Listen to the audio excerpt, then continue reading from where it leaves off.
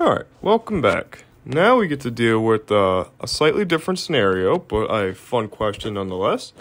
So the statement is, imagine two parallel infinite sheets carrying uniform surface charge plus sigma on the sheet at z equal d and minus sigma at the sheet of, or z is equal to 0. They are moving in the y direction at a constant speed v. A. What is the electromagnetic momentum in a region of area A? B. Now suppose the top sheet moves slowly down to speed u until it reaches the bottom sheet, so the field disappear.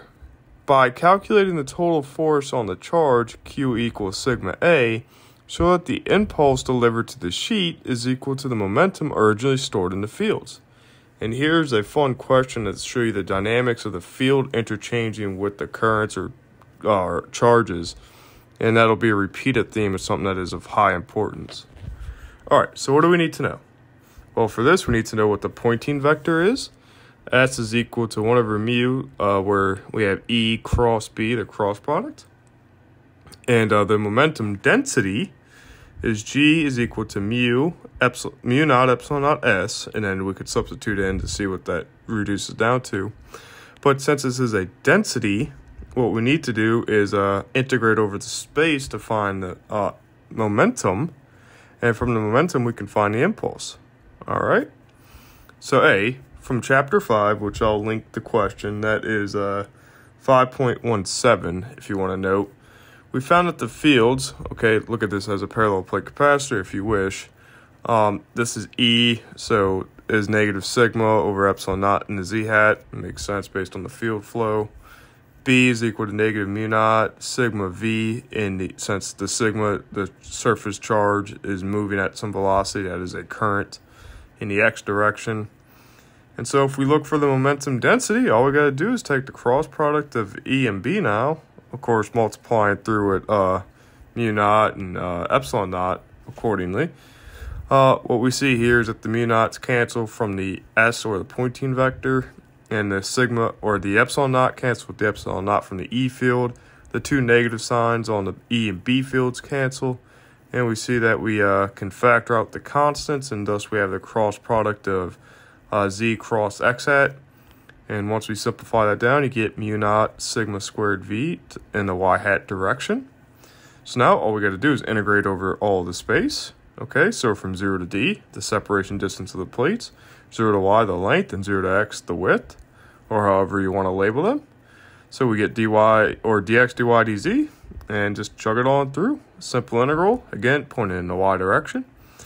And we see here that once we reduce this down, we get mu naught sigma squared v y hat direction, and then the dz integral gives us a length d, and then we have a product to x and y, which we'll label a.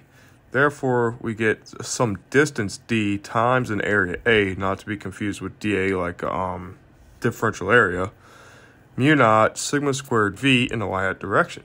All right, so we have some momentum for the sake of some area a.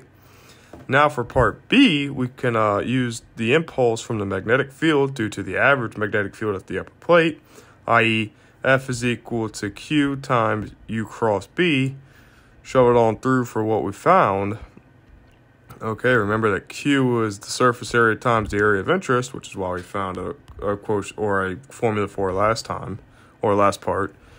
Plug this on through, take the cross product, and you see that the U is equal to negative UZ since it's going downward to the bottom plate. All right, and then a negative sign from the B field, and you're good to go. Move it on through. All right, so then impulse one is, well, we know from mechanics that the change of momentum with respect to the change in time gives us the force, but impulse is the integral of that force forever, whatever the rate of change of time is, hence I equal F dt in the integral. So we just integrate this force out, and you see we're left with u dt, and from 0 to v, and you see, notice that once we do that, what we get is v there instead of a u.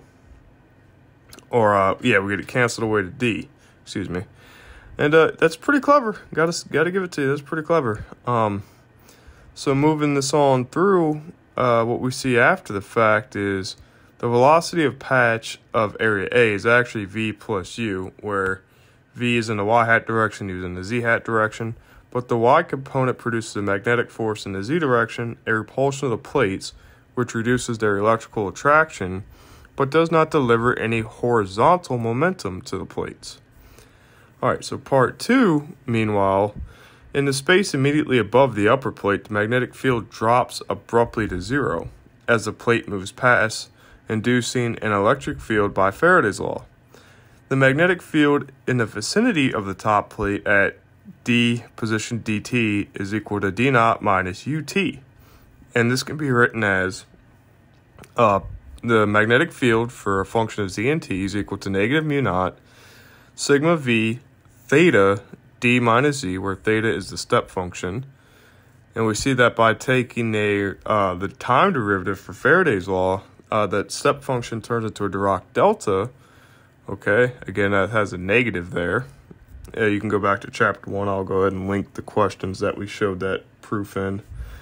But nonetheless, the Faraday-induced field is just like the magnetostatic one, with the surface current K equal negative sigma VU in the x direction. So E induced is equal to the piecewise definition there, plus or minus, the same thing for above and below. And so the induced electric field exerts a force on area A of the bottom plate.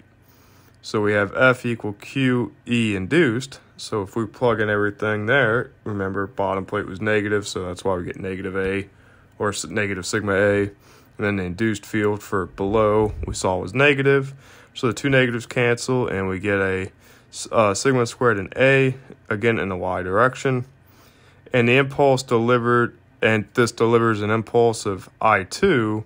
Again, take the integral, and we see that it plugs on through. So U, without withstanding, goes away, and we see that we get a D out of that, some distance, of course.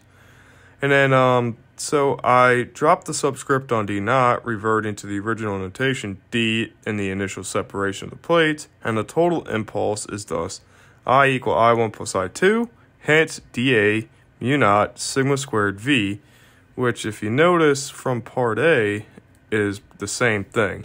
That's pretty darn clever. And this will definitely have carryover coming into the next chapter as well, so pay attention.